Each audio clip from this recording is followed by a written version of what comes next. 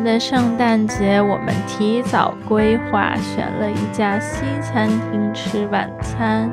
这家餐厅在兰桂坊附近，我们从置地广场出来，这时候的圣诞气氛好浓呀。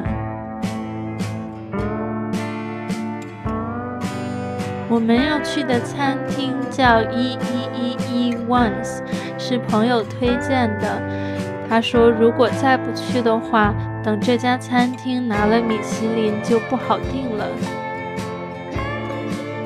圣诞夜的晚餐向来难订，这一间我们也是提前20天预定的。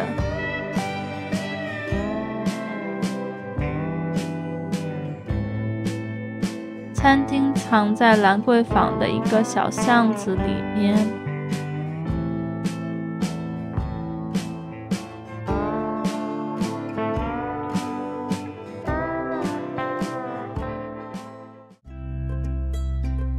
一进来有一种非常温暖的感觉，整个餐厅的设计保持了高度的统一，用的都是圆形的餐桌呀、家具呀，包括灯的设计都是非常的统一的，木质的色调也给人一种非常温暖的感觉。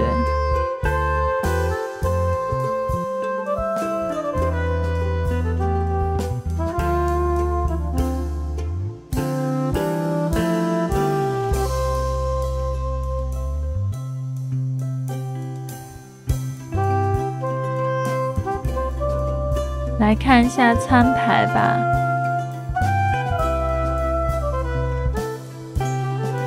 这里介绍了111这家餐厅名字的由来。圣诞的特别餐牌，这里包含了餐厅的一些招牌菜款，也有一些专门为圣诞准备的菜品。其中要加580块的烤花椒是餐厅的特色菜。主菜有2款，我们2个人所以就都叫了。先上来的是一道水果伏特加开胃酒，一口咬下去，在嘴里爆开，特别的开胃。面包配搭的是一款意大利的橄榄油和一款12年的陈醋。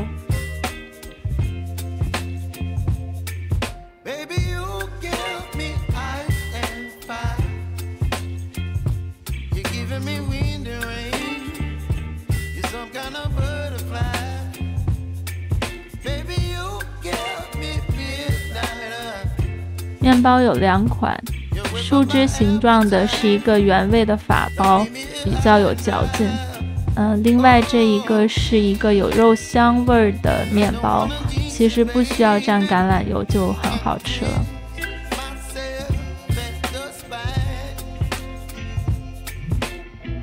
餐前的小点以露营的形式呈现上来。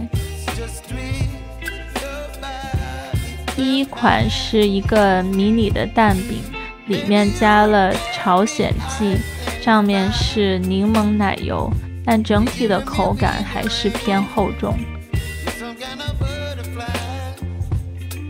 中间则是一个土气非常浓的红椒吞拿鱼。最后一款是3款里的最佳，薄如纸片的鸡皮，上面抹着咖喱和椰奶酱，油香四溢，非常的满足。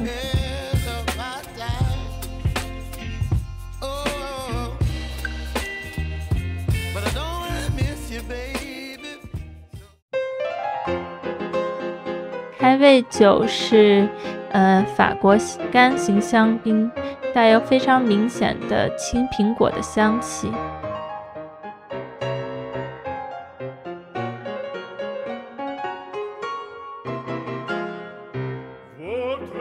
这是一道我心目中的顶级前菜，鱼子酱与带子刺身的组合。鱼子酱的咸味与青瓜的清甜，奶油芝士的顺滑相得益彰，而带子的鲜美味道则逐渐展开，两者互相衬托，丰富了味蕾体验。第二款前菜搭配的是来自日本的清爽白葡萄酒，轻盈的酒体带有柑橘和柚子的清香气息，和红虾的鲜味相得益彰。意大利红虾本味鲜明，搭配的番茄汁凝胶为口感增加了层次。圣女果巧妙地吸附了虾的精华，增加了风味。对某些食材过敏的朋友，也可以要求餐厅提供其他菜式，比如这道布拉塔芝士配大黄和日本葡萄。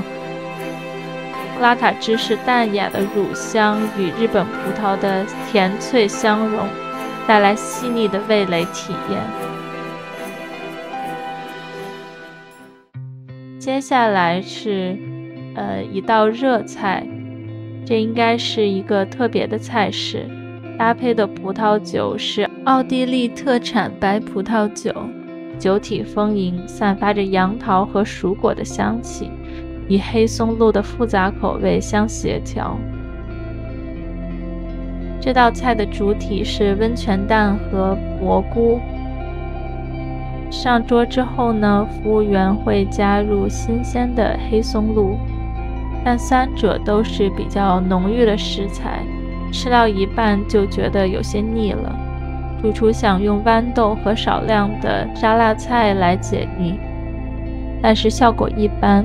我感觉类似的菜品还是鲁伊斯做的比较好。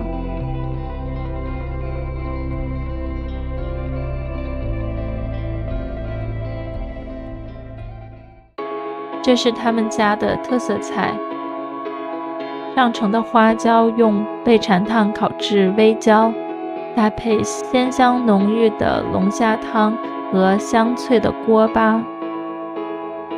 你最後會配搭翻少少嘅龍蝦湯汁嚟做sauce。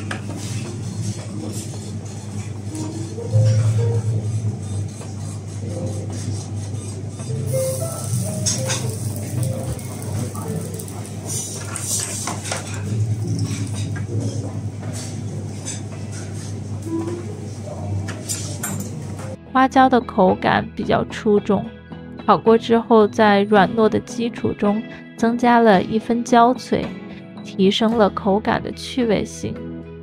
花椒本身味道淡，需要靠龙虾汤提鲜。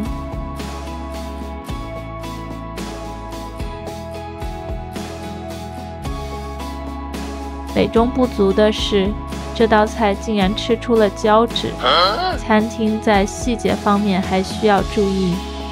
不过管理人员亲自致歉，并重新做一份免费请我们吃，我感觉也是比较标准的处理方式。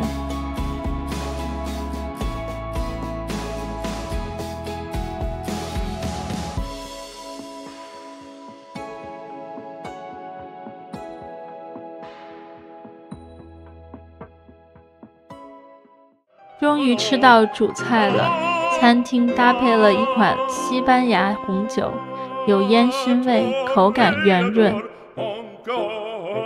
这是一道焗鸽子，鸽子的胸肉和腿肉以不同的手法处理，胸肉5分熟，相当嫩，味道鲜美，而腿肉则用低温慢煮的方法处理，也保留了口感和香气。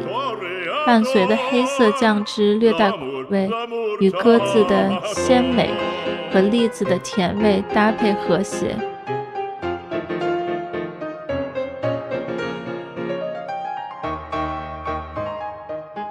另外一道是来自日本的飞弹和牛。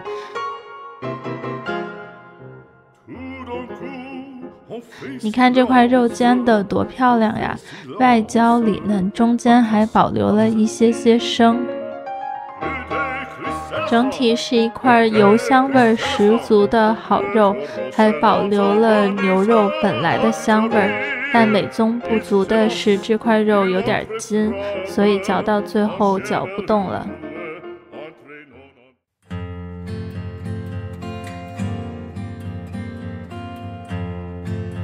最后的甜品是一个应景的圣诞树造型，下面是蛋白酥，上面是香草奶油，还配了开心果碎和鲜草莓，最后外面一圈是草莓酱汁儿。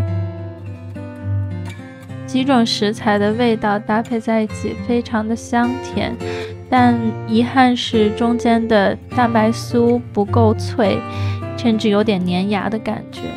搭配的甜品酒是来自匈牙利的贵腐酒，有很浓的蜂蜜味。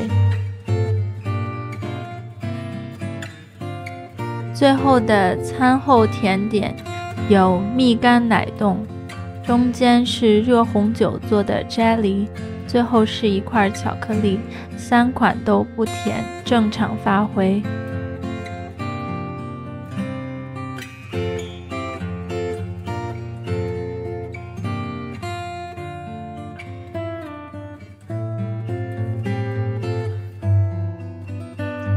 圣诞节晚餐套餐1688港币一位，相比动辄2-3千的米其林西餐，算是性价比之选了。菜品出品有水准，尤其第一道前菜青瓜奶油和鱼子酱融合得很巧妙，让人眼前一亮。不过整餐体验下来，发现在菜品的质量管控上还有提高的空间，希望餐厅再接再厉。